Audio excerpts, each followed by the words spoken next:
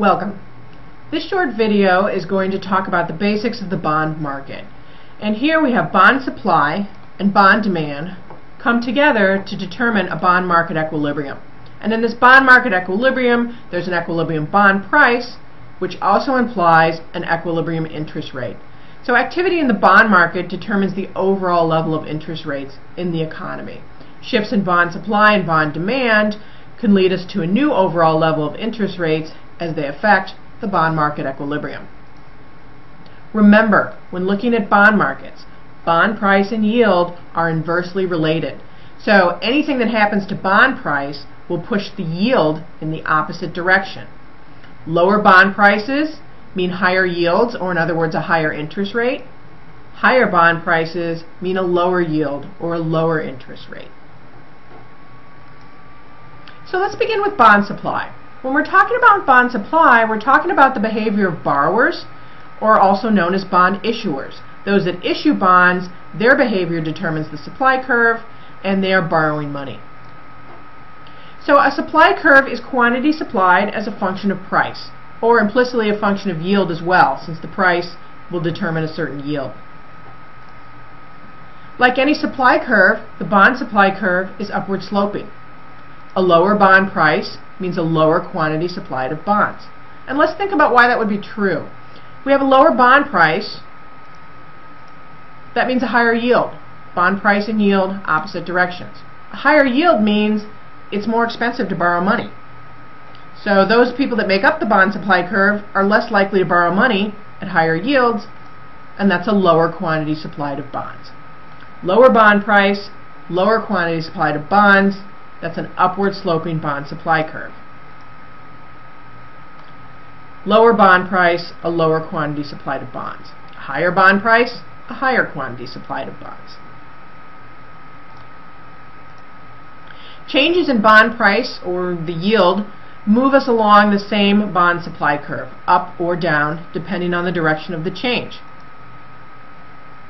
If we're shifting to a new bond supply curve, some other outside factor is going to cause that shift to happen. One of these outside factors are changes in government borrowing. If there's an increase in government borrowing, the government comes into the bond market as a borrower, and a very large borrower, a large customer, we're going to see the bond supply curve increase. And in our model, a supply increase is a shift to the right. So the bond supply would shift right as the government increases its borrowing. New supply curve to the right of the old one. At each and every price, you can see that there's a larger quantity supplied of bonds in this instant. What else can shift the bond supply curve? A change in business conditions is another thing that can affect borrowing. Particularly, a change in business conditions will affect incentives to expand production, and you often need to borrow to do that. So good conditions where expected profitability is rising would lead to an increase in the supply of bonds. In particular, the bond supply curve is going to be linked to the business cycle. And expected economic expansion will shift bond supply to the right. Expected inflation will impact the bond supply curve. Rise in inflation would decrease the real cost of borrowing. So if we expect inflation to rise, we actually expect the supply of bonds to increase because the real cost of borrowing will be lower.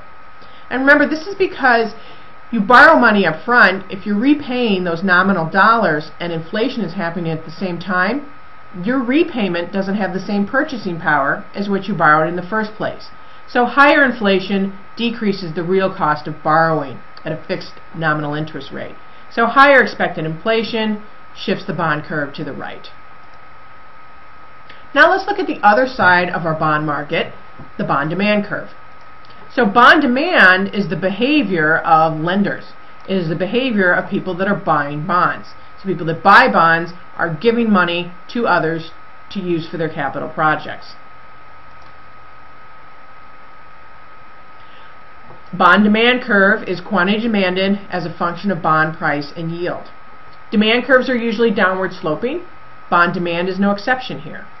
Lower bond price means a higher quantity demanded of bonds. And let's think about why. Lower bond price means a higher yield. A higher yield is more attractive to people that are holding bonds. It's a higher return to that investment. So we'd see a higher quantity demanded of bonds. So we have a downward sloping demand curve in the bond market. Changes in bond price or yield move us along the bond demand curve. They'll move us up and down that bond demand curve as bond price rises or falls. If we have a shift in bond demand, we have to think about what outside factors are going to cause that shift to happen. There's a lot of factors that affect asset demand. One of these is wealth. Higher wealth increases asset demand in general. So higher wealth will certainly increase bond demand because bonds are a financial asset. So bond demand would shift to the right. A change in expected inflation. Well, rise in inflation decreases the real return to bondholders. Right? It decreases the cost of borrowing, but that means it decreases the real return to bondholders. So higher expected inflation, bond demand shifts left. It actually decreases. Bondholders do not like inflation. A change in expected interest rates. Well, if interest rates are expected to rise, the value of existing bonds will fall. If interest rates are expected to rise, you might wait and want to buy a bond later at the higher interest rate. So, higher expected interest rates would decrease bond demand. What about the risk of bonds? That's also going to determine whether or not bonds are attractive as an investment. Riskier assets are less attractive, holding all else constant. People don't like risk. So if bonds are perceived to be riskier than other assets than they were before, we can expect bond demand to fall or shift to the left. A change in liquidity of bonds relative to other assets. Liquid assets are more attractive to buyers. Liquidity refers to how easy is it to convert an asset to cash. So if bonds are easy to buy and sell, that makes them attractive in case someone needs to liquidate them. If bonds are hard to buy and sell, they're less attractive. So liquid assets are more attractive to buyers. So if bonds become more liquid, easier to buy or sell quickly, we would expect the demand for bonds to increase because bonds would become more attractive as a financial asset. With all these factors, we can get shifts in bond demand and bond supply. And when there's a shift in bond demand and bond supply, we'll get a new equilibrium bond price, and that will correspond to a new equilibrium level of interest rates. So here's our bond market equilibrium. Supply and demand intersect, and if we get a new supply curve, if supply shifts to the right, we would actually expect bond price to fall and interest rates to rise. So if we observe rising interest rates, one of the possible reasons is an increase in bond supply.